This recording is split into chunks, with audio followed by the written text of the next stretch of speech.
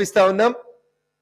2009 ఎన్నికల అఫిడవిట్ లో చూపించినటువంటి ఎడ్యుకేషనల్ క్వాలిఫికేషన్స్ ఒక రకంగా, 2018లో చూపించినటువంటి ఎలక్షన్ అఫిడవిట్ లో ఒక రకమైనటువంటి ఎడ్యుకేషనల్ క్వాలిఫికేషన్స్ చూపెట్టి ఎన్నికల సంఘాన్ని, తాండూరు ప్రజల్ని, తెలంగాణ ప్రజల్ని మోసం చేసినందుకు వీరిని డిస్క్వాలిఫై చేయమని చెప్పి ఈ సందర్భంగా తాండూరు ఎమ్మెల్యే గారి మీద రాతపూర్వకంగా భారత ఎన్నికల సంఘానికి కూడా ఫిర్యాదు చేస్తా ఉన్నాం. దీనికి కూడా నోటీస్ వస్తుంది, దీనికి కూడా మళ్ళా జవాబు చెప్పాల్సి వస్తుంది. రఘునందన్ ఎందుకు కంప్లైంట్ పెట్టిండు, రఘునందన్ కి తాండూరుకి ఏం సంబంధం ఉందని అడగొద్దు. 119 మంది ఎమ్మెల్యేలలో మేము ఈ రాష్ట్రాన్ని రిప్రజెంట్ చేసేటువంటి ఎమ్మెల్యేలుగా, మా పార్టీ ప్రజాప్రతినిధులుగా కంప్లైంట్ పెడతా ఉన్నాం ఎన్నికల సంఘానికి. 2009లో బీటెక్ ఎంఎస్ స్వీడన్ యూనివర్సిటీలో చదువుకొచ్చినటువంటి ద గ్రేట్ బీఆర్ఎస్ గౌరవ శాసనసభ్యులకి 2018కి వచ్చేసరికి క్వాలిఫికేషన్ ఇంజనీరింగ్కి వెళ్ళి ఇంటర్మీడియట్కి ఎందుకు తగ్గిందో, అదే ఆ భాగ్యలక్ష్మి అమ్మవారి టెంపుల్ కాడ కూడా పొద్దుగాల ఇవన్నీ తీసుకుపోయి చెప్తే కొంచెం మంచిగా ఉంటుండే. అందుకని ఆ ఎంఐఎంలతో కలిసి చేస్తున్న కబ్జాలు, వారు చేస్తున్నటువంటి విద్యా వికాస్ సమితి పేరిట చేస్తున్న కబ్జాలు, ఇవన్నింటి మీద కూడా ఖచ్చితంగా విచారణ జరుగుతుంది. ఈడీకి ఏం అధికారాలు ఉన్నాయని రేపు అడుగుతారు అనుకుంటా పొద్దుగాల 10 గంటలకి. రేపు మళ్ళీ చెప్తాం. హోమ్ మినిస్ట్రీ మొన్ననే ఒక సవరించిన ఒక జియో ఇచ్చింది, సర్క్యులర్ ఇచ్చింది.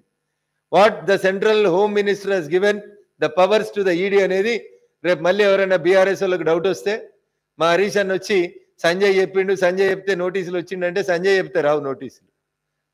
ఎన్ఫోర్స్మెంట్కి ఒక డైరెక్టరేట్ ఉంటుంది, దాని డైరెక్టరేట్కి అనుకూలంగా పని జరుగుతుంది, ఆ పనిని బట్టి కేసులు నమోదవుతాయి.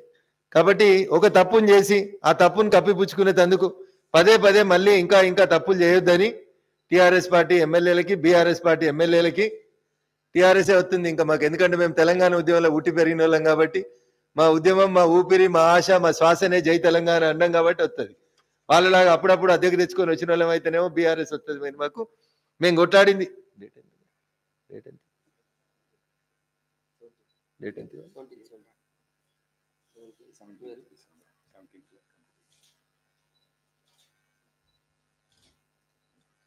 సో కాబట్టి మీడియా మిత్రులకు కూడా మా అప్పీల్ ఏంటంటే, ఒకటి వారి ఎలక్షన్ అఫిడవిట్, 2 ఇవాళ వారు భాగ్యలక్ష్మి అమ్మవారి టెంపుల్ దగ్గర చేసినటువంటి ప్రమాణంలో ఎక్కడ కూడా వారు నేను డ్రగ్స్ తీసుకోను, నాకు డ్రగ్స్కి సంబంధం లేదు, డ్రగ్స్ కేసులకి నాకు సంబంధం లేదు, గోవిందాపూర్ పోలీసు వాళ్ళు నా మీద తప్పుడు కేసు పెట్టిరు, ఏదో లోకల్ ఛానల్లో ఒక వార్త టెలికాస్ట్ చేయించుకున్నారు. ఈయనేదో అడిగినట్టు రిపోర్టరు, ఆయన ఏదో సిఐ చెప్పినట్టు, దాంతో క్లీన్ వచ్చినట్టు రాసుకున్నారు.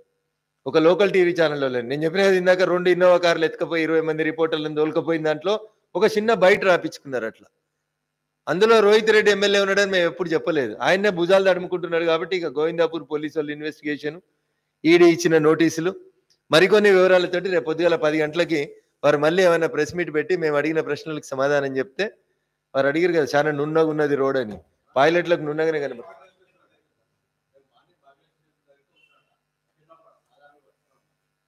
ఇవి ఇచ్చినాం కదండి, సరిపోతుంది కదా. వారు చెప్పారు కదా గూగుల్లో సెర్చ్ చేసుకొని నా జీవితం తెరిచిన పుస్తకం అని, ఒక్కటే పేజీ తెరిచినామన్నా మేము. ఎలక్షన్ కమిషన్కి ఇచ్చిన 1 పేజీ తెరిచినాము, ఇంకా చాలా పేజీలు తెరిచేది ఉంది. ఖచ్చితంగా ఈడీ తెరుస్తుంది, మేము కూడా తెరుస్తాం. ఇంకా చాలా సాక్ష్యాల ఆధారాలు ఇప్పుడు చెప్పినాం కదండి. నేను 5 శాంపుల్ చెప్పిన నీకు. సర్ఫన్పల్లి ప్రాజెక్టు దగ్గర దళితుల భూములు ఉన్నాయా లేవా, రేపు తీసుకురండి, వారినే తీసుకొచ్చి చెప్పమని. తాండూరు విద్యా వికాస్ సమితి పంచాయతీ నడుస్తుందా లేదా, ఎంఐఎం వాళ్ళతో కలిసి మీరు కబ్జాలకు పోయినరా పోలేదా, మోయినాబాద్ ఫామ్ హౌస్ అనేది అసైన్మెంట్ భూమి అవునా కాదా, మీరు తీసుకురారు ఆధారాలు. మేము మొత్తం ఒక్క కమ్మ తీస్తేనే గిన్నె వచ్చినాయి, ఇంకా ధరణి కమ్మలు చాలా ఉన్నాయి ఇప్పాల్సినవి. ధరణి కమ్మలు తీసుకొస్తాం వాటిని కూడా. అదే మాట పొద్దున ప్రమాణం చేసి, బెంగళూరు డ్రగ్స్ తోటి కాదు, నేను ఏ రోజు డ్రగ్స్ తీసుకోలేదు, నేను ఎప్పుడు డ్రగ్స్ భవిష్యత్తులో కూడా తీసుకోను, నాకు డ్రగ్స్కి సంబంధం లేదు, ప్రమాణం చేస్తే అయిపోతున్నాయి కదండి. అప్పుడు బెంగళూరు పోలీసు వాళ్ళు అడుగుతారు, రక్తం శాంపుల్స్ ఇస్తావా, గోర్లు శాంపుల్స్ ఇస్తావా, వెంట్రుకల్ శాంపుల్స్ ఇస్తావా. తెలంగాణ పోలీసు వాళ్ళు తీసుకున్నారు కదా గిన్నె రోడ్ అవతల మన దగ్గరనే, అట్లే బెంగళూరు వాళ్ళు కూడా తీసుకుంటారు రోడ్ ఇవతల. అప్పుడు తెలుస్తుంది డ్రగ్స్ ఎవరు తీసుకున్నారు తీసుకోలేదని తప్పకుండా తెలుస్తుంది. విచారణ జరగాల్సిందే, నిజం బయటికి రావాల్సిందే, తప్పుడు ఎలక్షన్ అఫిడవిట్ ఇచ్చినందుకు కేసు నమోదు కావాల్సింది. Thank you. ఏ ఇష్యూ మీద అంటే అన్న, నేను టీచర్గా పనిచేసి చాలా రోజులు గురువుల మీద బాగా విశ్వాసంతో మాట్లాడుతుంటే, ఏది మాట్లాడినా నాకు విద్య నేర్పినటువంటి గురువుల మీద నాకు అపారమైనటువంటి విశ్వాసం. గౌరవనీయులు కేసీఆర్ గారు కూడా అపారమైనటువంటి విశ్వాసం. ఎందుకంటే అప్పుడప్పుడు నన్ను సార్లు కనబడితే ఈయన నాకు పాత చిన్నప్పుడు చదువు చెప్పిండని సార్ల కాలు మొక్కుతుంటాడు కేసీఆర్ సార్. ఆ సార్లు నాకు చిన్నప్పుడు చదువు చెప్పినప్పుడు తెలుగు సారి చెప్పిండు. చిన్నయసూరి పంచతంత్రం అని ఒక కథ చెప్పిండు నాకు. ఆ పంచతంత్రంలో ఏం చెప్తారంటే కుక్క పని కుక్కనే చేయాలి, గాడిద పని గాడిదనే చేయాలని ఒక సామెత ఉంటుంది. యజమాని అన్నం పెట్టలేదని కుక్క ఇంటికి దొంగలు వస్తే మరుగుతలేదు పాపం. కుక్క మరుగుతలేదు ఏందని పాపం మా పక్కనే కట్టేసిన గాడిద అనుకుంటుంది కుక్క విశ్వాసం తప్పింది, నేనన్నా విశ్వాసంగా ప్రదర్శిద్దామని గాడిద లేచి అరుస్తుంది దొంగలు వస్తే. యజమాని కోపం వస్తుంది, దీనికి ఏం పని లేదు, బాగా తిండి ఎక్కువ అరుస్తుందని లేచి వచ్చి కట్టెతోటి కొడితే తెల్లారిసరికి గాడిద చచ్చిపోతుంది. So here what I mean to say is వకీల పని వకీలే చేయాలి, పోలీసులు నోటీసు ఇచ్చే పని నోటీసులే చేయాలి, అన్ని పనులు ప్రగతి భవన్ చేస్తే గిట్లే అవుతుంది అనేది నా బాధ. అంతే. వాళ్ళు ప్రగతి భవన్లో కూర్చోరు, ఇంకేమైనా కూర్చోరు, నాకు సంబంధం లేదు. ఐ గివ్ ద కాపీ అన్న. ఇది ఒకసారి మన మిత్రులకు అందరికి కూడా పంపించాలి దయచేసి. పరమేశ్వర్ ఎలక్షన్ కమిషన్కి మెయిల్ ఫార్వర్డ్ చేయాలి అర్జెంటుగా. ఎలక్షన్ కమిషన్కి మెయిల్ ఫార్వర్డ్ చేయ వంశీ, ఇది అన్న వాళ్ళందరూ కూడా. ఇది థ్యాంక్ యూ పరమేశ్వర్ అన్న, కొంచెం జరుగు. స్కాన్ కాపీ చేయమ్మా, స్కాన్ కాపీ చేసి పంపి.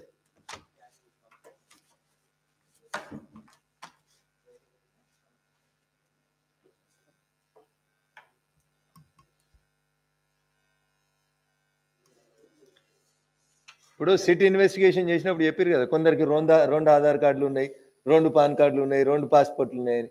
అంటే మీ తెలంగాణలో మీరు చేసేటువంటి ఇన్వెస్టిగేషన్ ఎట్లుంటుంది అనేది వాళ్ళకు కూడా తెలుసు కాబట్టి వాళ్ళు అడిగారు బహుశా. Copies of your Aadhaar card, your passport, your pan card. ఎందుకంటే మీరు స్వీడన్లో ఇంజనీరింగ్ చదువుతారు, హైదరాబాద్లో ఇంటర్మీడియట్ చదువుతారు. మరి స్వీడన్ ఎప్పుడు పోయారు, నీ పాస్పోర్ట్ ఏంది, నీ లెక్క ఏంది అని అడుగుతారు కదన్న.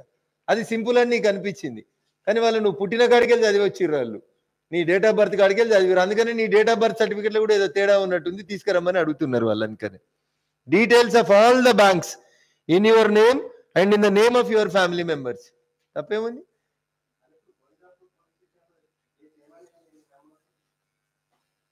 ఎఫ్ఐఆర్ కాపీ ఉందా? వందపూర్ ఎఫ్ఐఆర్ కాపీ తెచ్చిరా? అది కన్నడలో ఉంది, ట్రాన్స్లేట్ చేసి ఇస్తామన్నా మీకు, ఇంగ్లీష్లో ట్రాన్స్లేట్ చేసి ఇస్తాం. ఈయన ఎందుకు పిలిచిరన్నా మరి? ఈయన ఎందుకు పోయిండు? ఈయన పోయిండు కదా గోవిందాపూర్ పోలీస్ స్టేషన్కి అయితే. So there are certain allegations against Telangana MLAs. In that is one of the accused అనేది అలిగేషన్స్ వచ్చినాయి. పిలిచినారు పోలీసు వాళ్ళు, పోయినారు. ఈ try to manage it with the help of the local media people. So ఈ carried 2 vehicles of media people from the Tandur, and there he tried to convince the CA and give a statement that Rohit Reddy's involvement is not there, but that CA could not give that statement. Still the case is under investigation. So దాన్ని ఇప్పుడు ఏమంటున్నారు వాళ్ళు, అయిపోయింది కదా మేము పోయి సిఐని కలిసేస్తే case అయిపోతుందా? CI చేసే పని సిఐ చేసుకుంటాను పోతూనే ఉంటారు దాంట్లో. Still the investigation is going on. Chandrasekhar, నేను ఇందాక ఒక 3 పేర్లు చెప్పిన మీకు, 3 రెడ్డి గారుల పేర్లు. వాళ్ళందరికీ కూడా కాల్ హిస్టరీ తీస్తా ఉన్నారు పోలీసు వాళ్ళు. తెలంగాణ పోలీసు వాళ్ళు కూడా తీస్తే ఇంకా బాగా వస్తుంది సమాచారం. Thank you.